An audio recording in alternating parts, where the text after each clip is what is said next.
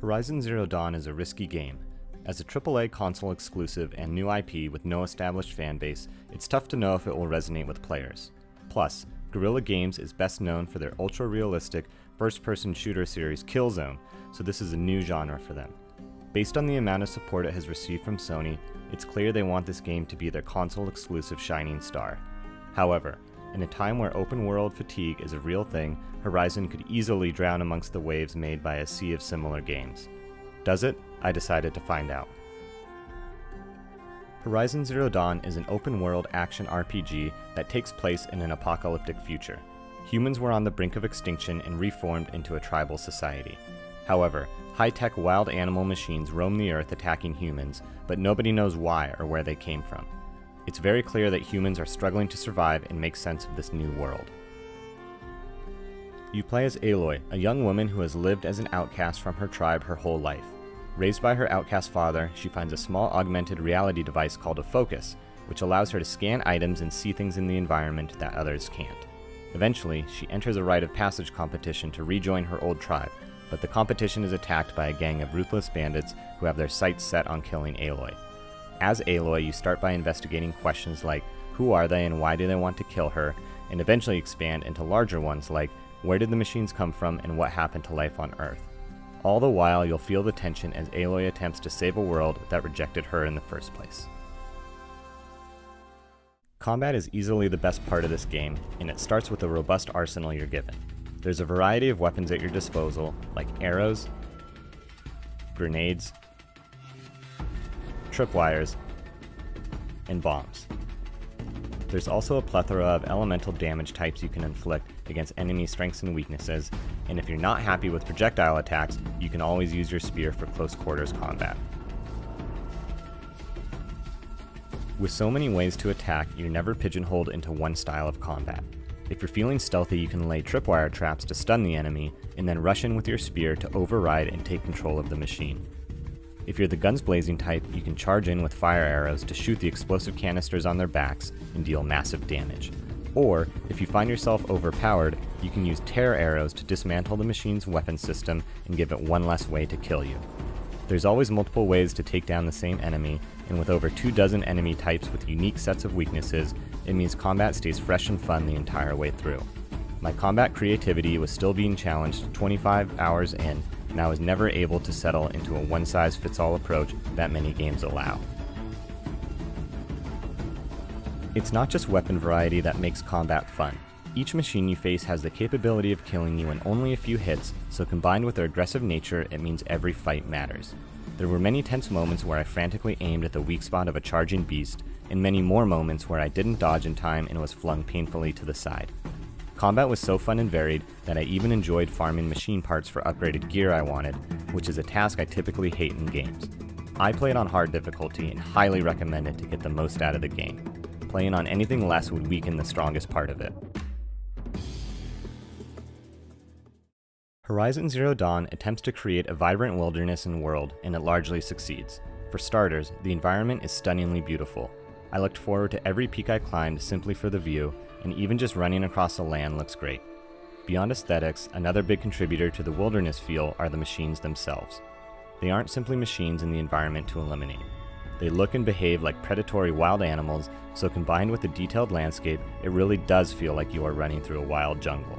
The only place where the immersion falls over is in the towns. Although they're a sight to behold as you approach, inside they are lifeless and bland. They are barely populated with people, and most of them you can't even engage. I tried talking with everyone I could, but talking to anyone who didn't have a quest icon over them quickly felt like a waste of time. The main storyline is engaging and well told. The tender moments in the beginning get you to care about Aloy early on, and the gravity of the major conflicts are an excellent motivator to push forward. There were an appropriate number of twists and turns that had me wondering what will happen next, and the excellent voice acting, writing, and facial animations helped punctuate every meaningful moment. Also, Aloy as a character was particularly interesting to me. It's great to see a female lead in any video game, especially one who is as badass as her. She's determined and capable, but also holds a certain likability and charm that rounds her out and makes her relatable. I'm happy they didn't sexualize her in any way, as it would have severely detracted from her as a genuine character. There is also a very solid group of supporting characters that surround Aloy, with one or two being particularly memorable. There is a wide variety of activities to complete in the world besides the main story quests. Clearing bandit camps of human enemies was fun at first, but compared to fighting machines, it just doesn't hold the same excitement. Infiltrating and defeating enemies within cauldrons, which are areas buried within mountains, are much more rewarding in terms of challenge and actual rewards. The mini-bosses at the end of each cauldron provided some of my tensest fights, but they also grant your spear new override abilities that are critical for later encounters.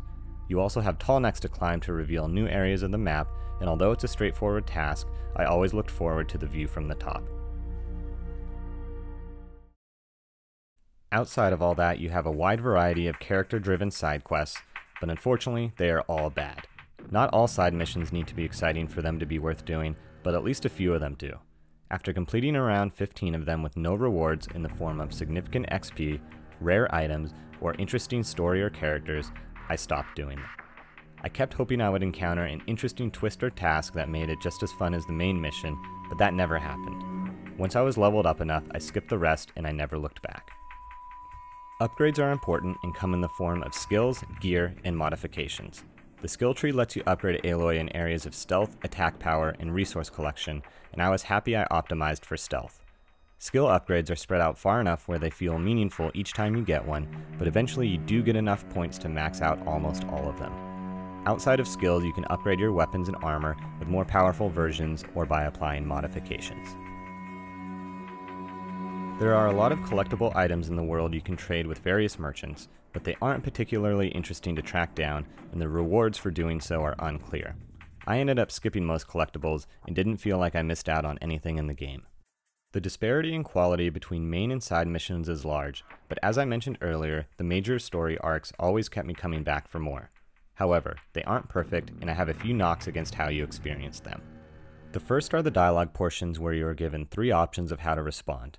A fist symbol represents an aggressive response, a brain symbol represents a clever response, and a heart symbol represents an emotional response.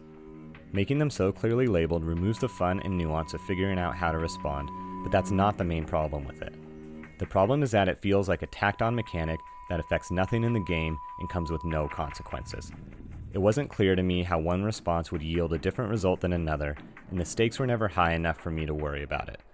It also didn't happen often enough for me to impart a particular personality on Aloy, so it ended up feeling unnecessary.